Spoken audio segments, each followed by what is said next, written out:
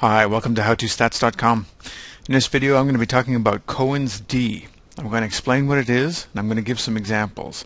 And I'll also note at the start that when I use the term Cohen's d, I actually mean it in a more genericized way to refer to other indexes that are similar, such as Glass's delta and Hedge's g. So here's the outline of the presentation. Cohen's d, what is it? What is its purpose? How is it estimated? How is it interpreted? I'll go through an example and some final considerations. So Cohen's d, what is it? It's a standardized measure of effect size. Another way to say it is it's the ratio of the difference between two means divided by the quote-unquote standard deviation. And I've got the in quotations because how it is that you estimate that standard deviation portion of the formula will determine what kind of D index, Cohen's D index if you will, that you're actually performing. Another way to say it is that it's an estimate of the difference between two means expressed in standard deviation units.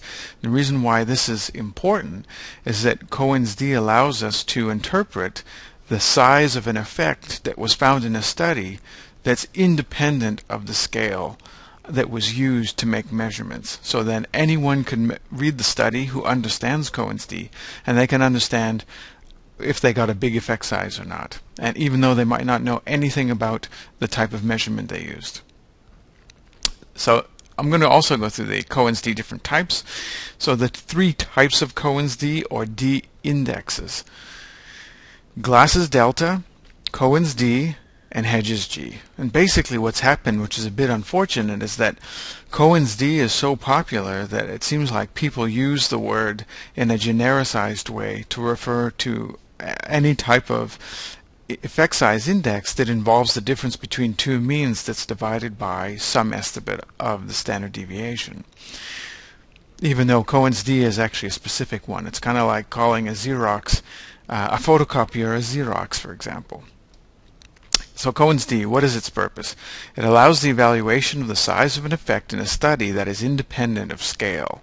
As I mentioned earlier, it doesn't matter what kind of measurement somebody used to measure the dependent variable. If you know Cohen's d and it's reported in that study, then you can interpret the effect size.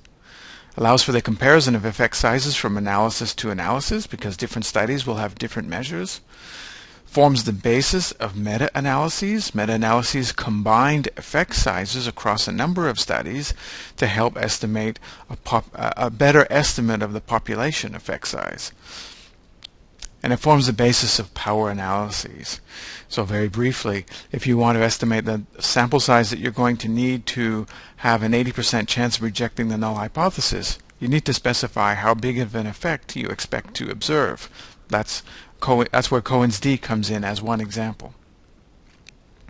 Cohen's d, how is it formulated? This is the basic formula of what you might call, and some people call, all d indexes, even though only one of them is called d, and that's Cohen's d. And it's basically the difference between two means divided by some estimate of the standard deviation. So Glass's delta is what I'll go through first because I think it's the simplest one. And Glass's delta is used in the context of intervention studies that you might see in clinical psychology or medical sciences. So there's an intervention group and there's a control group. And the difference between the intervention group and the mean and the control group mean is divided by, and this is important, the control group standard deviation. You don't take an average of the two standard deviations, you actually use the standard deviation for the control group. It's used in intervention type studies, and you can use it in control group. I've seen it used in baseline type studies too. So it's time 1, time 2, there's no control group, but to estimate the effect size, they use the standard deviation at time 1, which is arguably Glass's delta. Now Cohen's d is different because it takes into account both the standard deviation or variances associated with both sample means. So the mean 1, mean 2, the difference between the two, divided by the square root of this ratio here, which is basically variance multiplied by its sample size, and the second variance multiplied by